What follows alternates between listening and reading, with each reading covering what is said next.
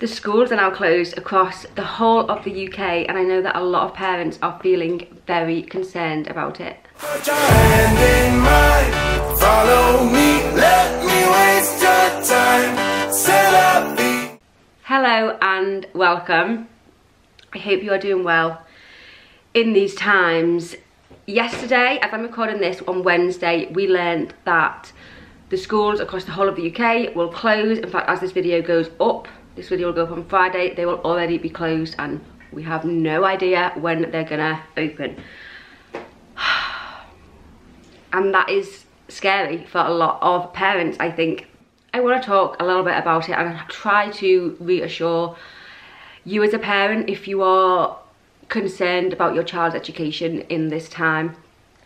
I am coming at this as an ex-primary school teacher, an ex-childminder, an ex-maths tutor for college kids and a current foster carer. I have a bit of knowledge around education. First of all, I want to reassure you it will be fine. You know, we don't know how long this is going to last, and I've seen a lot of posts on Facebook and various different social media, people saying, oh, now I've got to be a teacher, and feeling just very overwhelmed by that whole idea, which I can understand.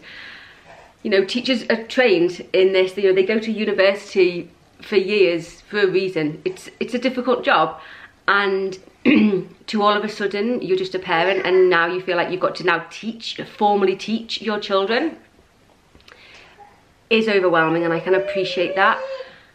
I know that schools are issuing or will have issued now like home learning packs, and I don't know, I have no idea what's in these packs. I'm sure there will be lots of ideas of things online as well, and I will try my best. I will link some things down below that I've used in the past that are really good for different ages. And as I'm talking, obviously these things will be different depending upon the age of your children. For me, excuse me, uh-oh, I coughed.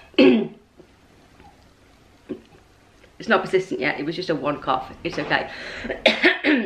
My own situation is that I've got a 15-year-old who has actually been off school for a few days now, and the teachers have just been sending work via their like online system that they have, and he's just been kind of getting on with it quite independently. So I think for him, you know, it's not a real issue. I think that the danger as a parent that you get very overwhelmed by this and you think, right, we've got to do this education and we've got to do maths and then we've got to do English and then we've got to do this and we've got to do that. I want to say no, just like please stop. Do not get overwhelmed by this. We are all, I'm gonna get quite emotional, we are all really quite scared right now, let's be honest.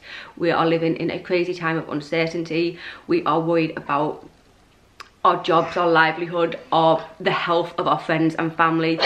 There's a lot to be worried about right now, and our main role right now, we may be stuck at home. We may soon in the UK, we may be completely on lockdown, who knows? That's how other countries are. We're probably going to be heading that way. And our main focus and our main role in this for our children is not to formally teach them at all. Our job is to care for them, and as much as we are scared, they're scared too. And as adults, we can process it more. And I mean, we don't have any information really, I suppose, but they're scared. They're little kids in this world. That's all they're hearing. That's all we're talking about, you know. And kids pick up on vibes of things happening. And if you've got a really tense, scared sort of vibe around your house, your children will be feeling that. And your job as a parent is bollocks to the education. And I know lots of people are going to disagree with me on this, but like bollocks, it doesn't matter. It really doesn't matter. Your main role is to focus on taking care of them emotionally through this time. Some children, like, you know your child better than anyone else. Some children will thrive on scheduling, and they will really need that to kind of function over these next few weeks and months. We don't know when this is going to end. This could be up until the summer. Crazy. And so you know your kid. If your kid needs a schedule, you go right ahead and you do that. But it is not required, and I just don't feel the pressure and the stress to do it. Your children at the moment, they may be like, yes, we don't go to school for ages. I'm really excited about the thought of this like extended summer holiday potentially. The reality of it is going to be different, that you are stuck in your house, isolated from everyone. I mean, we do live in an age, a wondrous age of technology, where we can FaceTime our friends and family and keep in touch that way. But it's not this wonderful, fun, long, extended summer holiday. My advice to you, as a parent myself, as an ex-educator, is to just enjoy this time with your family. I know a lot of you maybe are working from home, and that is going to be another struggle of how you juggle your work from home, plus taking care of your children and educating your children as you think. That will be a challenge, absolutely it will be. But I think now we complain so much about like work-life family balance and how it's all messed up these days.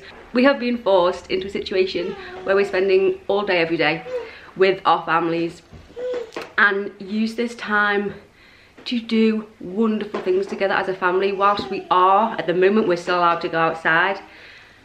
Go for walks with your kids. If it's raining, stick on your wellies and go and splash in some puddles, chat with them, and obviously with social distancing, be respectful of that, and you know, go into your back garden, and if you feel the need, and obviously if you're self-isolating, don't go outside. But if you're fit and well, National Trust, I heard, have opened their large outdoor spaces for free.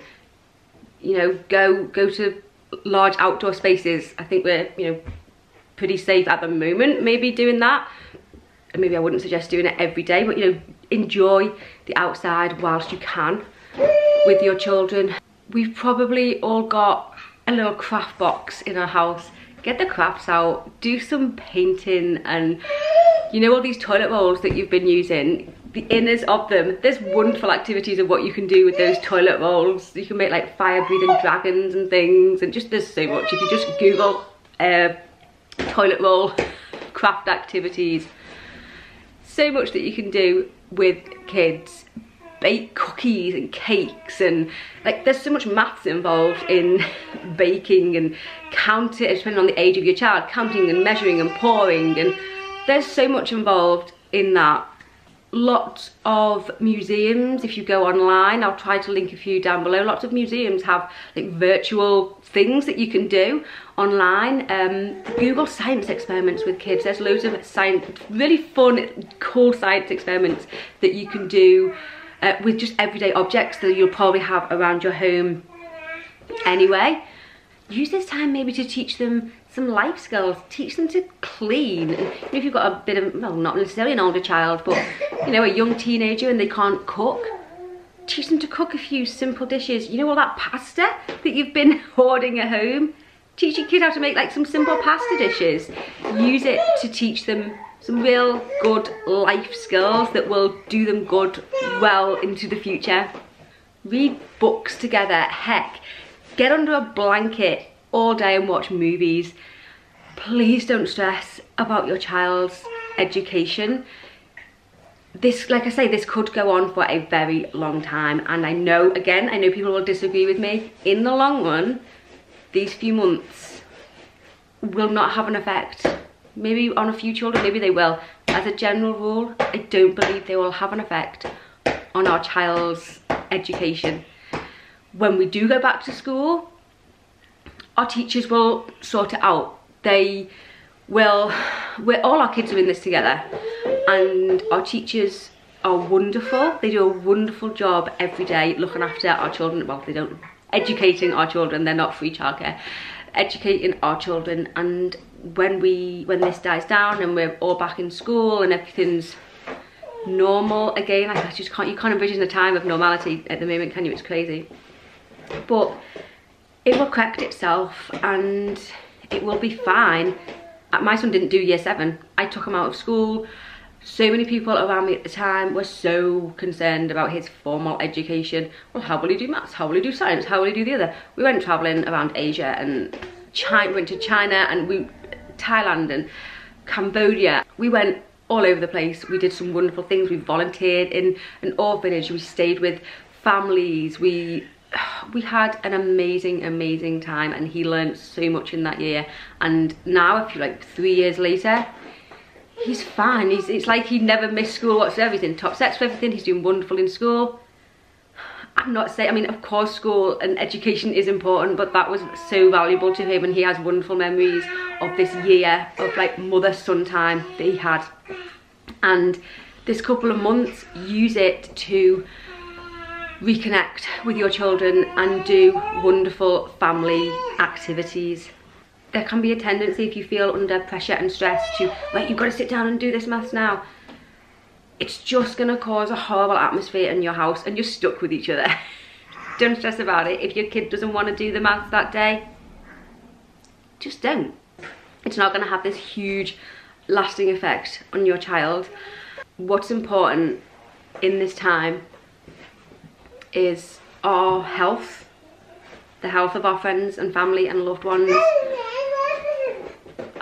Money, of course, money and how we get through this financially is important, and our kids' happiness and well-being and mental health, our own mental health as well in all of this. That's what's important. A few months off school, in my opinion, it's not a big deal. I know that, you know, kids who are doing GCSEs and A-levels and things, like, whoa, what happens? It'll get figured out. It will get figured out. Have faith and have trust that it will get sorted, and your kids will not be detrimented down the line that this happened to them.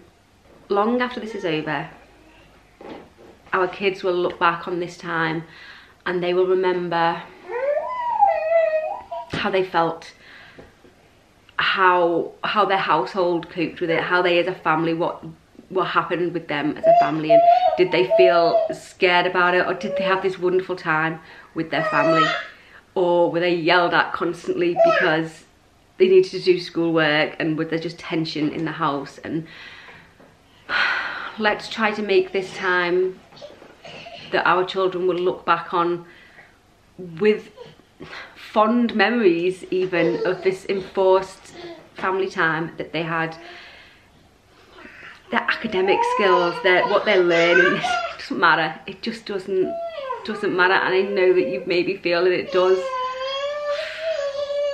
It doesn't, in the grand scheme of life. A couple of months off school and this, it doesn't matter. It doesn't matter. So please do try not to stress about it. You are very noisy. Please do try not to stress about it. If you have got any questions or want any advice, you know, like I say, I am an ex-teacher. Do leave me any questions down below. I will try my best to help you. We're being serenaded over there. You're singing a beautiful morning song. Is this our morning song? Yeah. Yeah, and do check out the description for any resources that may be of interest to you. Stay safe, look after each other. Thank you very much for watching, and I will see you soon. Bye.